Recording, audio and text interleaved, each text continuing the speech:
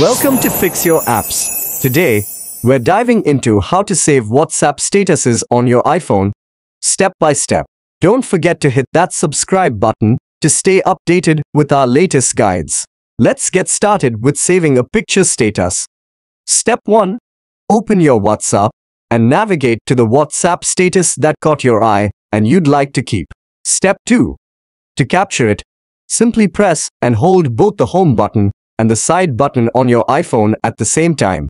Step 3. You'll notice your screen briefly flash, indicating a screenshot has been taken. A thumbnail of this screenshot will pop up shortly after. To view and save it, swipe left to access your gallery, where you can find and keep your new image. Now, if you're looking to save a video status, here's what you need to do. Step 1. Start by opening the WhatsApp status video you wish to save. Step 2.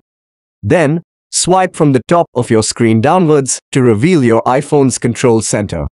Step 3. From there, tap on the screen recording icon to start capturing the video.